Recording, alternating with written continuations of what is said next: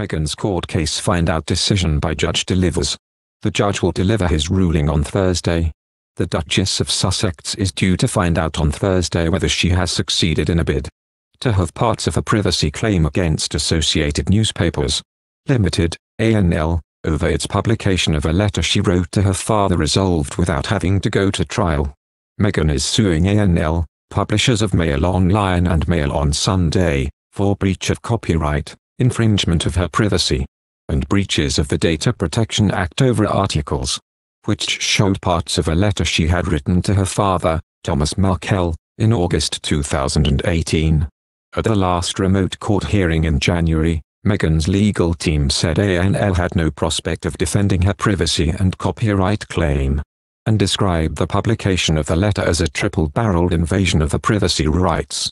However, ANL claimed Meghan wrote the letter with a view to it being disclosed publicly at some future point in order to defend her against charges of being an uncaring or unloving daughter. The publisher's lawyers argued the case was wholly unsuitable for summary judgment. If the summary judgment is not granted, the case is set to go to trial. It's likely that Meghan and her estranged father Thomas would come face to face in court, and royal aides, past and present, could be called to testify. A full trial had originally been due to take place at the High Court in January, but last year the case was adjourned until autumn 2021 for a confidential reason. Justice Warby will deliver his ruling at 4 p.m. on Thursday.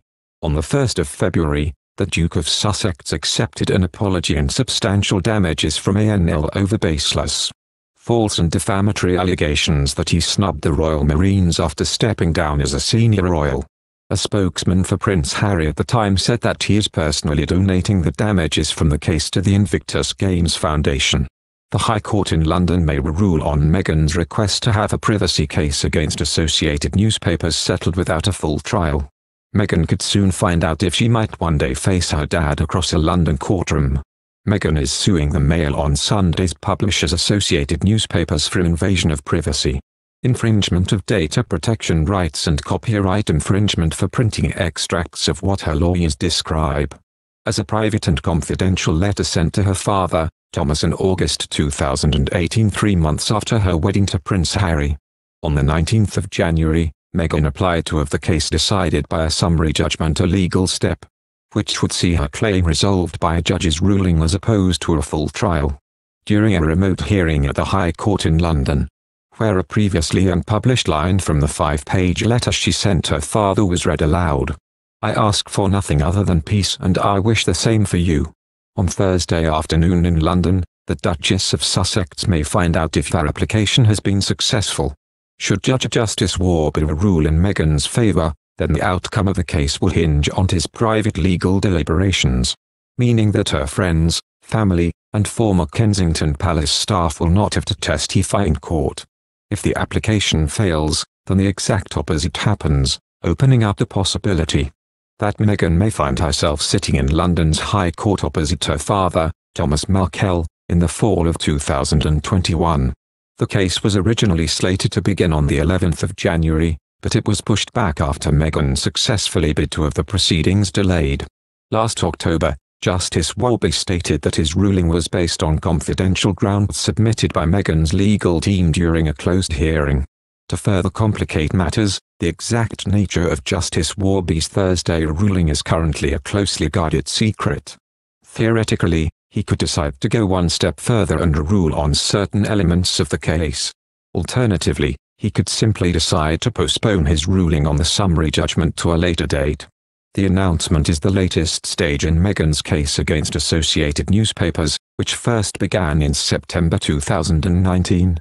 During the summary judgment hearing in January, Meghan's attorney, Justin Rushbrook, argued that Meghan's letter to her father was intrinsically private, personal, and sensitive, and that printing extracts of the letter constituted a triple-barreled invasion of the privacy rights.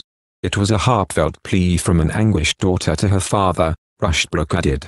In response, Anthony White, representing Associated Newspapers, described Meghan's litigation as wholly unsuitable for summary judgment in a written submission.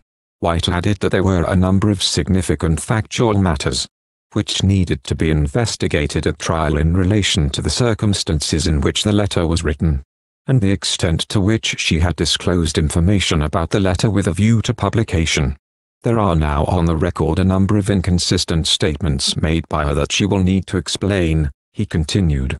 On the 1st of February, Meghan's husband, Prince Harry, received substantial damages from associated newspapers over claims that he turned his back on the British Armed Forces after stepping away from frontline royal duties in March 2020.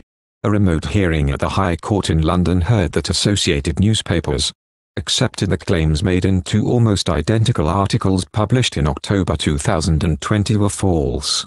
Today, the Mail on Sunday and Mail Online publicly admitted in open court that they pushed a completely false and defamatory story, a spokesman for the Duke of Sussex said in a statement. They've apologized for questioning the Duke of Sussex's commitment to the Royal Marines and British Armed Forces. The truth is that the Duke's commitment to the military community is unquestionable. Thank you for watching. If you like our video, would you please help us like, share and subscribe our channel. Wish you happy to see our videos. Thank you very much.